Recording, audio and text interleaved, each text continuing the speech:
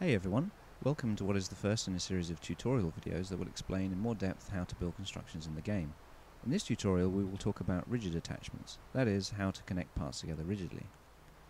So first, holding down Q to bring up the inventory, let's spawn a couple of parts, and I'm going to hold left shift and left click to freeze this one in place, and then bring up another one.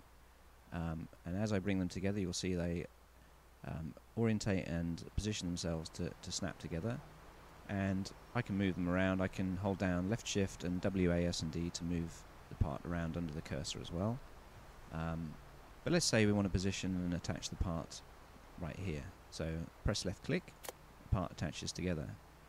And now these two parts are part of the same object, and they'll move around and they'll collide as one object. Now once the parts are attached rigidly, you'll see, and when you freeze them again, you'll see that there's a little cross symbol where, kind of roughly where they're attached, and that, if you hover over that, you'll see it shows you the type of attachment, and in this case we're dealing with rigid attachments. So here we have a rigid attachment.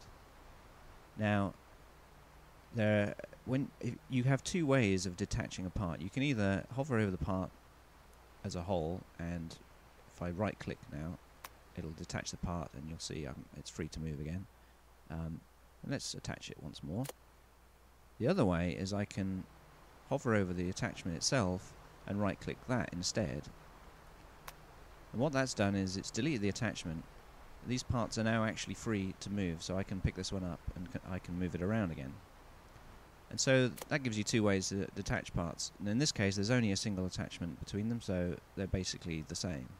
But let's try another example. So I'm going to hold down left shift and right click to delete this whole thing now. And let's bring up some more parts. So we'll bring up one beam here, and we'll bring up another one, and let's just attach it. We'll make a kind of square thing.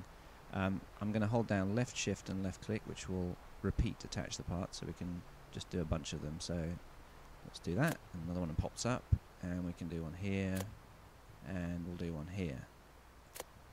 Now what you'll see is that there are obviously the four parts connected in a square like this, and it's actually created attachments at every contact point. Now if I just do the normal thing of highlighting the part and right clicking, it'll detach the whole thing and it'll break both the attachments. But let's attach it once more. The other way that I mentioned before is you can delete individual attachments. So let's try that. We'll just delete this one. In this case, the part isn't free to move. It's still part of the rest of the construction. It hasn't been detached fully, even though that detachment's been taken away. To do that, we obviously have to go and delete this one as well. So let's do that, and now they are separate things again, and we can attach them again.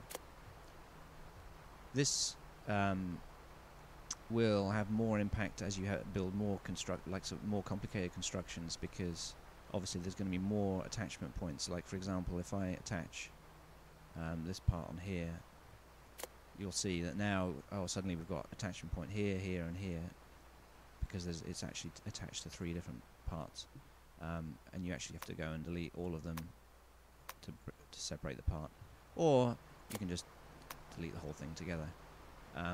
Again, that has more impact. The case in which is useful is, say I want to detach this part and this part, but keep these ones together and keep these two together. The way I can do that is I can actually go and delete that one and then delete that one, and now we have these parts that I've separated but that remain as part of the same construction, and these ones remain together. Obviously this is a very simple case, but in more complicated situations it actually becomes very useful if you want to reposition a sort of sub-construction, if you like, or a subsection of your construction. Anyway, that's it for now. Look out for the next tutorial, which will be coming soon. Thanks for watching.